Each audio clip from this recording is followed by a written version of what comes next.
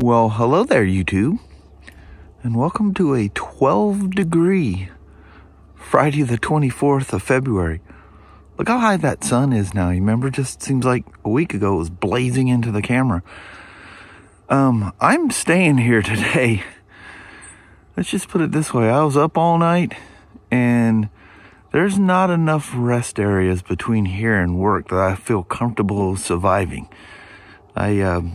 I was perched upon the throne a lot last night, and it's continuing this morning.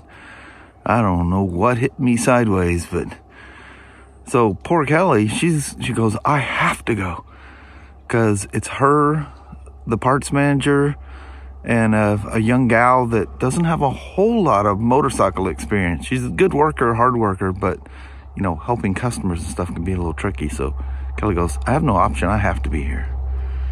Well, Mama, keep your eyeballs peeled for the crazy people. Alrighty. Alright. Try to get out early if it's slow. Yeah. I know it's just like minimalist crew today, so. Yeah. Alright. It ought to be quiet. It's going to be way worse down that way, so. Yeah. Keep her in snow mode. She'll go like a snow bunny. She's, love to see you, bye. I said, do you know how to get it in snow mode? She goes, it's already there. Love you, see you, bye.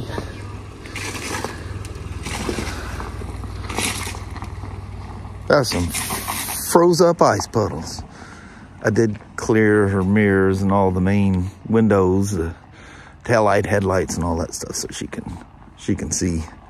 That thing's just literally been dangerous to drive. Well, hello everybody, and welcome back to Toledo. It's now 4 o'clock. Here about a half an hour ago, I'm sitting there at my desk taking a cat nap, and feeling a lot better. So I'll just, you know, you feel better and you're just nice and calm, and you just kind of slip off. All of a sudden, the dogs outside, inside, everybody's freaking out. So I'm like, what the heck's going on? So I go stumbling out the door. I just got like PJ bottoms and stuff on. UPS truck standing out there. I'm like, I don't have anything coming from UPS. Comes toting out the door after he threw some treats to the dogs and stuff. He's got this great big old box. Well, that Redcat, what's it called? The Everest Gen 7 Pro or whatever. It's supposed to be here tomorrow that I got for Kelly. She's going to be very excited about this. She's going to have her own RC car. Rock crawler version even. But yeah, showed up a day early. And all along, I guess all morning long, there's been notifications from Amazon and UPS. You know, Amazon going, congratulations, your parcel's going to show up a day early. I'm getting the same thing from UPS. Nope. Got the phone turned off, and I'm just sleeping and having a good old time there. So yeah, never even knew it was coming. That was a big surprise. So in lieu of that, let's play. Kelly's not home yet. Let's play with an RC right quick. God almighty, she's gonna be excited. So anyway, thinking of fun and silly, and I figured I'd take the old TRX4 Sport for a rip. You guys don't know, but I actually drive this thing way more than anything else. I don't know why. Like I've said before, just something very simple and fun about it. You guys know me. I kind of like things to not be overly fancy. In my personal stuff, I love whoa, I just absolutely caught that gate. I love high-tech stuff, you know, BMWs and Spyders and all that stuff. Oh, by the way, today is the 2nd birthday of my Royal Enfield Himalayan. On this day, 2 years ago, I bought that thing. You know, it's the lights and stuff I put on. You know how much I could save by looking on all these aftermarket lights for these RC cars? You see what I do? Factory stuff. If the factory makes it, it's going to work. It's going to function. It's going to be reliable. And it goes on with instructions from the people that built the vehicle. Makes a lot of sense, doesn't it? There's nothing going to hack into any kind of wiring, you know, like a CAN bus system or anything weird like that. It's meant and sold by the manufacturer. That's the right way to do it. Now, Traxxas does make some pretty bad brushless motors, but they don't make a crawler version of it. So anyway, I didn't even say anything negative there. I wasn't trying to be angry or whatever. If I was, I apologize. I just love, it started out with, I love simple. I go simple first and then kind of work from there. I don't buy simple and cheap to spend twice the amount of money to make it something that I can't afford at the time. I wait till I can afford it and just get the real thing right out of the gate. Man, I ain't about to go ripping this thing through the snow. Although this one, like I say, is simple enough. You ain't gonna hurt a whole lot or worry about it. Actually, they're designed to do that kind of stuff all day long. Let's get you a little bit better lighting. How about that? Let me swing my little body to the other side. Look at that. Boy, somebody is...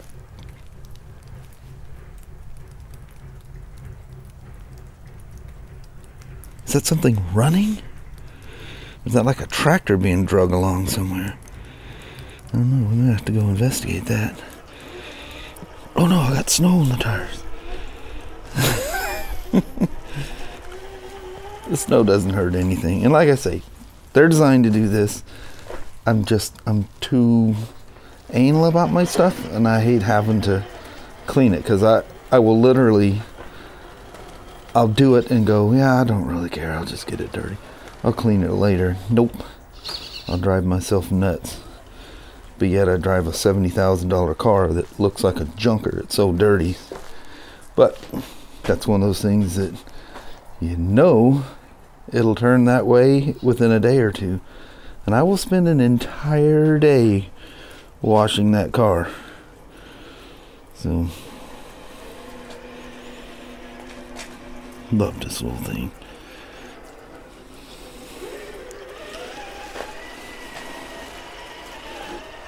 Bang, crash, boom. You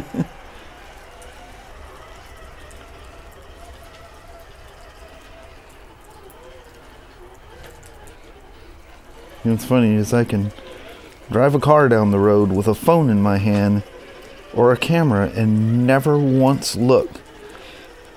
But I get an RC car, and I think I spend more time watching the camera than I do the vehicle. As you guys can see, I've done some funky things. Oh, that was a fail crawl there.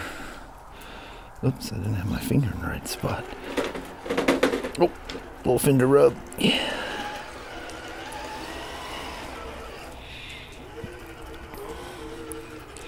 You know, I literally never drive these things two-handed anymore.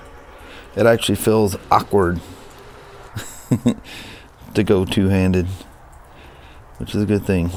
It's just easier that way.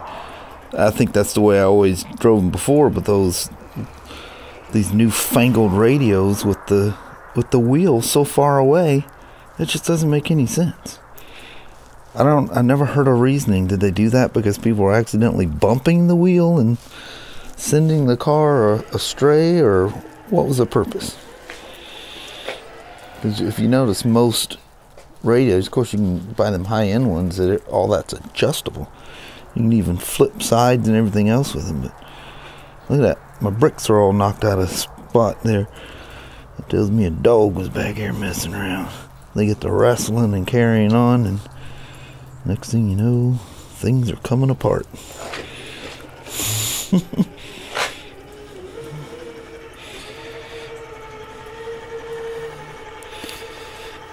Alright.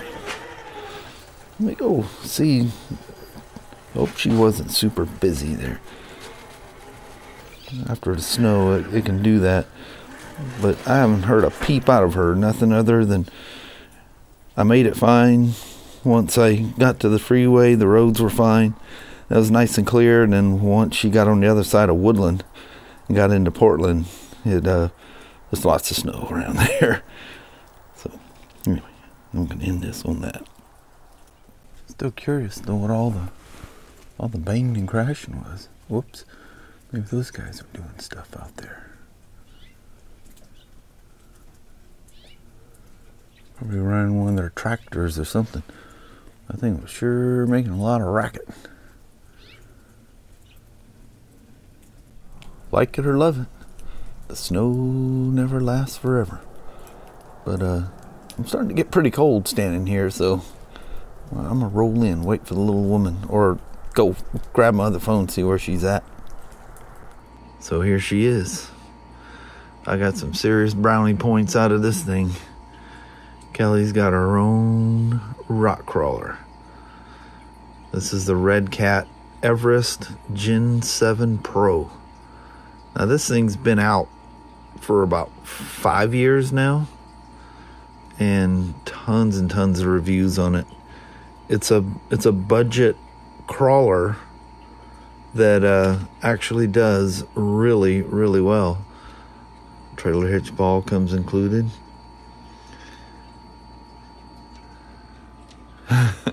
Gas cans, and like the Traxxas Bronco, that is a real tire.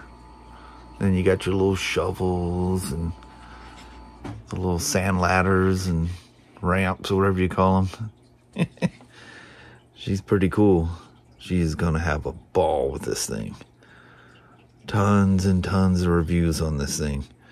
But like I told you guys, I had some credits and stuff like that, and yeah, I got this thing for one smoking deal. And you don't have to worry about banging any of my stuff up or hurting anything. Just go out there. If you crash it, you crash it. If you break it, you break it. Just go out there and have fun. Let me pop the hood up on it. It's Velcro down, so I can't do it one-handed. Check it out. So the ESC in this thing is what they call a hex fly, which I've heard some people say it's actually a hobby wing, rebadged hobby wing thing. The frame built here in the state somewhere, or at least designed by them. She's all-wheel drive. Nice oil shocks. Framework with a little kickstand that bolts into the side here, so you can always have it with you. The Velcro, like I've seen different reviews, it's pretty stiff right out of the gate. A little 550 sized motor. I don't know how many turns. I don't think they even list it. I think some people have said it's like a 26 or something. But yeah, nice shocks and fully, I mean, look at the infinite amount of adjustability in the frame of this thing. Comes with inner fender wells. There's a sport version that's kind of like the Traxxas TRX4 Sport. Doesn't come with anything, no fender wells or nothing. But yeah, very simplified. Nice. It's got these weird, I think I've heard them, or there's a technical name for them. I think some people even call them banana connections or something. I had some adapters go to, I never cut the stock ESC cords off, never. In case you sell it or whatever, I want it to always be stock, so I won't cut the ESC. So I just get the adapters. In the old days, I built them. Now you just sign on to Amazon and order them. But comes with the guards on the disc, front and rear. Some of the complaints they have, the yokes tend to be a little low and can be challenging and stuff. But yeah, if you start out with these challenges, then in the end, you become a better driver. But that's pretty cool though. She's gonna have a ton of fun. So I have to charge the nickel metal hydride battery that they sent with us, a 3000 amp, and it's just one of those plug in a socket chargers, so it takes forever. But anyway, she's gonna have a ton of fun with this thing. She's been sitting there. I had to shoo her out of here so I could shoot the footage of it. So you're just looking at, ooh, she's going through her manual and everything. But anyway, from here, we're going to go out there and do ourselves a goodbye vlog while there's still some, and I do mean heavy on the some, on the light outside. Alrighty. Well, hello there, YouTube. So that was a nice little surprise. Of course, you know, it doesn't come into its product boxes. Boxes in a box. So I just wrote a little note for Kelly. She comes walking in. She stopped at the store, got a little groceries, and oh, what's this? Yes. So it was very cool. Going through the manual, reading all this stuff about. I'm just admiring the skies back there if that showed up. But yeah, we lost track of time. It's past sunset. Yep. Oops. And yeah, I guess so they're pretty. Talking about more snow down the Vancouver-Portland area. Yeah. That's what Kelly said. The guys at work, we haven't studied the weather. We've been checking out her new RC car. Yes. All hers. Nothing. She can just go banging. If she crashes it, beats it up, she don't have to worry about nothing. That's very cool. Nah, I got to be afraid that I don't go and scratch it, right? It's all right if you do. Yeah. Well, it's all right if you do too, but she don't see it that way. No. Don't ever touch anybody else's stuff. She's dropped a couple of my motorcycles, my CBX 6-cylinder and I think the XV920 once, wasn't it? Yeah. That was it. Couldn't get her to ride a street bike. She rode that XV920 RH around like it was hers. Well, that was such an easy bike to ride. I mean, it just Yeah, but I think it was, yeah, just that was that Harley kind of torque where you just, you know, you don't even have to use gas, just like with a clutch. Yeah. Chunk. And it went. Yeah. But that thing, if you were to sit on one now, it'd probably shock you. They're quite tall, that European spec one, but yeah, but I was young and dumb. Yeah. So there's a connector, because I never cut the stock battery connectors off of batteries. You know, no, I just make converters. Now you can buy converters, you know, to convert it to whatever, to the batteries you normally use. So they were supposed to show up today and didn't. So we're having to use the stock nickel metal hydride thing and their little plug in the wall charger. She goes, how long does this thing take to charge? She's ready to go. I know it. Yeah. Keep checking. No, the light's still red. Yeah, I have to do a midnight run out there in the pit. I don't know if you're going to try the ramps just yet, but no, I'll just you can go banging around stuff. Yes. She don't like the ramps. I'll fall off. Yeah. Yeah. But anyway, appreciate you guys watching. And end of a beautiful day.